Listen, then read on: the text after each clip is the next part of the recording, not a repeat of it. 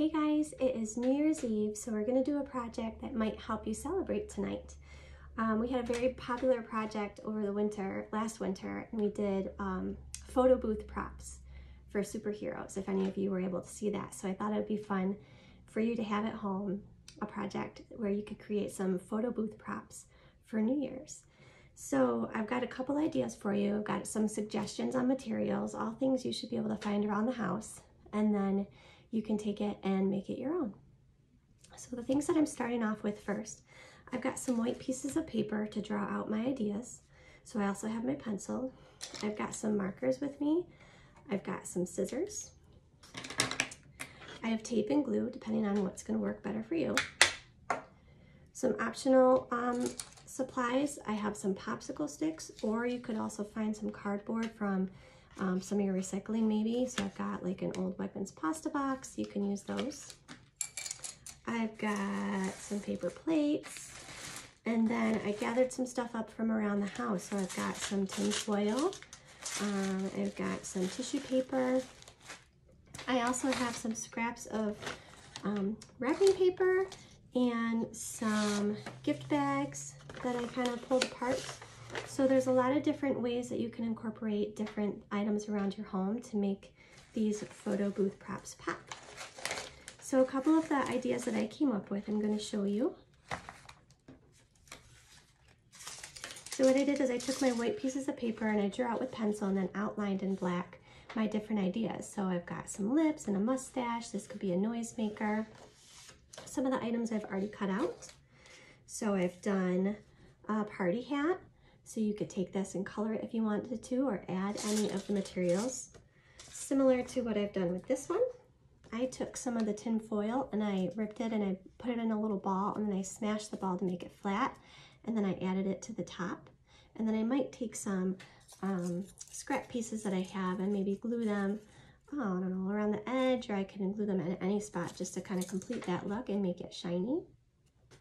So there's two of these party hat ideas. I also have a top hat that I drew out that says cheers on it. You can color this however you want. There's like a ribbon across the rim here, and then I wrote out cheers. You can write any words if you want, or no words at all. Be your top hat. And then I have a bunch of fun little signs. This one I wrote out with the old, because we definitely want to say goodbye to 2020. That's an arrow. You could color that in or add any of your materials. And here's another simple one, just saying Happy New Year. I just used a marker and I did some lines on that to add some color. Here's an idea for you with the popsicle stick, or you can use your cardboard from a box. I just glued it to the back. And what I did is I drew out Hello 2021, and then I have a larger piece of paper behind that I glued some of my tin foil to. And then I cut out a similar shape to my other sign and I glued those together. So that's really cute, kind of goes with my shirt. See how it shines? And then here's another idea that I was going to show you as I did it. So this is similar to what I did with the tin foil. So what I did is I cut out my little speech bubble. It says 2020, yay! And then I found some scrap wrapping paper that we had from over the holidays. And I glued it to a rectangle piece. And then what I'm going to do is I'm going to take this and put it on another blank piece of paper. And I'm going to glue that to it. So right now I'm just going to glue the middle, just so it stays in place. And then I'm going to take my scissors and I'm just going to cut around almost the same shape as my speech bubble, just a little bit bigger.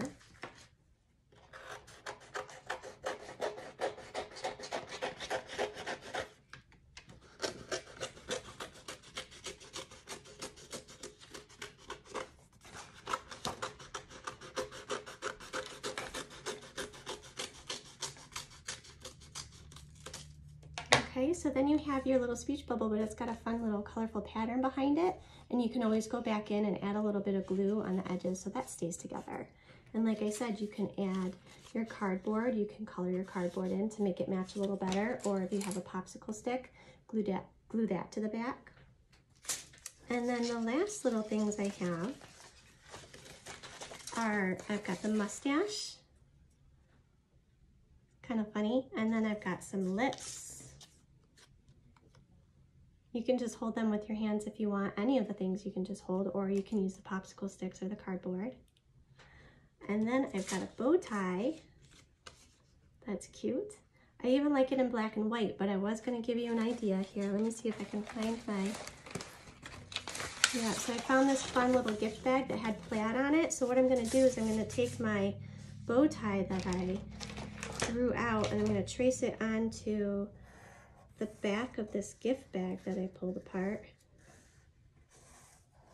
And then I'm going to cut that out, and then I'll have a nice little pattern bow tie.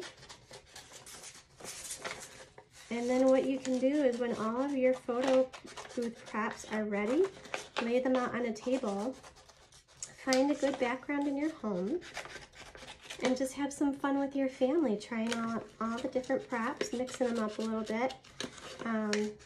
Make some of your own funny sayings or things that matter to you that are coming up for the new year. There we go, there's the bow tie, that's kind of fun. And I think you guys could have a lot of fun with this project. So I hope you all have a great new year. I hope you're able to celebrate, even if it is just at home. Sometimes the small celebrations can be the most fun. And I hope we start off the new year in the right way with lots of hopes and dreams of what are to come. All right, guys, see you later.